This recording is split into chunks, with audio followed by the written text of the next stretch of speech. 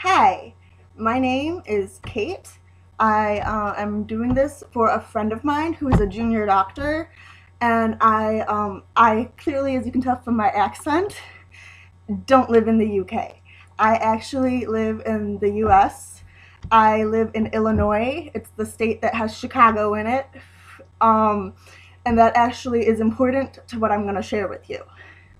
I have a couple chronic health conditions, and I'm wanting to share with you some of the changes and things that have impacted my health and my medical care here in the States. We have this thing called Obamacare. So the changes that have been taking place since President Obama was able to pass the Affordable Care Act. One of the first changes that impacted my life was I was able to stay on my parents' insurance until I turned 26. When I turned 26, I was attending university, so I was able to take my university's insurance. When I had to withdraw from university for medical reasons and that insurance ran out, I had to switch over to state insurance. So for 1 month, I was on Medicaid through Illinois, and then I had to pick up an additional form of insurance through them, and I'm on something called Harmony. When I was on Medicaid, they only cover 4 prescriptions per month. I have the information here. My insurance on Medicaid, they saved me $246.99 on this one prescription. They saved me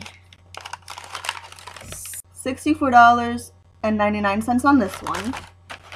On this one, they saved me $973.99.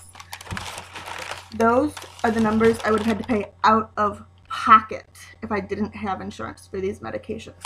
That month, I would have had to pay for 3 medications over $1,200. I am on 10 medications. My medications that I had filled just the other day using Harmony, they saved me $39.99.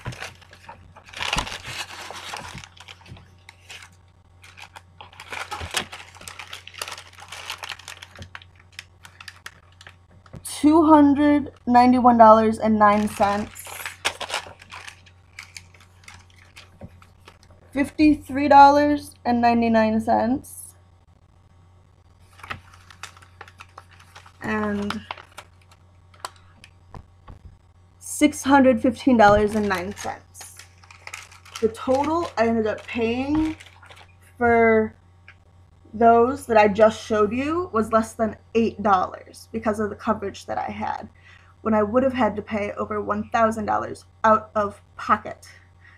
Now, again, those are only 7 medications total, and that's over $2,000 I would have had to pay out of pocket without the state's assistance.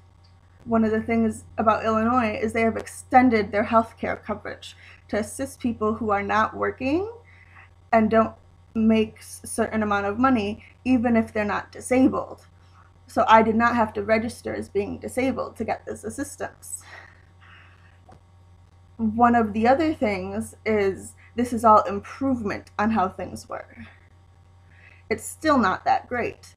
My doctors, I have to change doctors because they're not covered. I found out the other day when I went in to get a prescription, the paper script from my doctor that I then bring to the pharmacy, that my doctor that I've been with since I was 14, and I'm 26, going to be 27 in January, they're not covered. So I have to pay out of pocket every time I see that doctor if I want to keep seeing them. And that will be $170 each time I see that doctor.